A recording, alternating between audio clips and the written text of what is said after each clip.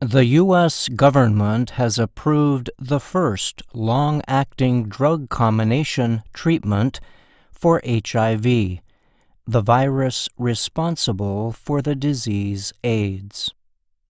The treatment was approved by the Food and Drug Administration last week. It involves monthly injections to replace daily pills now used to control HIV. HIV is a virus that is spread through body fluids. Sexual contact can spread the disease, but so can infected blood and blood products. The two-injection combination treatment is called Cabenuva. The drug is expected to make it easier for people to receive their HIV medicines and to do so with more privacy. The injections mark a big change from methods used in the past. Those treatments required patients to take multiple pills several times a day, carefully timed around meals. Dr. Stephen Deeks is an HIV specialist at the University of California, San Francisco. He told the Associated Press that the new treatment can make patients' lives better because it is only needed once a month. People don't want those daily reminders that they're HIV infected, Deeks said. Cabenuva contains rilpivirine, which is sold as Edurant by Janssen, a company owned by Johnson & Johnson. It also contains a new drug called cabotegravir. It is made by ViiV Healthcare. The two are sold together and given as separate injections once a month. The drug is also being tested for use every 2 months.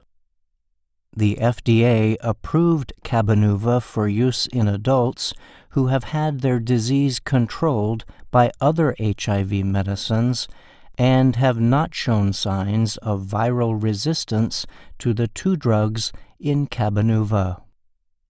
The agency also approved a pill version of cabotegravir to be taken with rilpivirine for 1 month to ensure the drugs do not cause bad effects.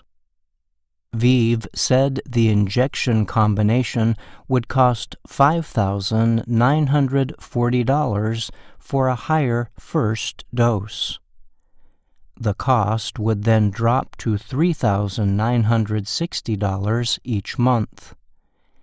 The company said this price was similar to what one-a-day pill combinations cost now. How much each patient pays depends on their insurance, income, and other things. Dr. Judith Currier is an HIV specialist at the University of California, Los Angeles. She said studies on the new treatment found that patients greatly favored the injections. Even people who are taking one pill once a day just reported improvement in their quality of life to switch to an injection, she said. Currier is an advisor to ViiV and wrote a commentary about one study on the drug in the New England Journal of Medicine. Deeks said long-acting injections also give hope of reaching groups that have a hard time carrying out daily treatment. He said that includes people with mental illness or substance abuse problems. There's a great unmet need that the injections may fill, he added.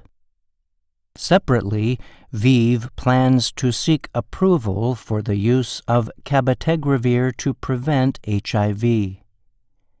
2 recent studies found that cabotegravir injections given every 2 months were better than daily Truvada pills for keeping uninfected people from catching the virus.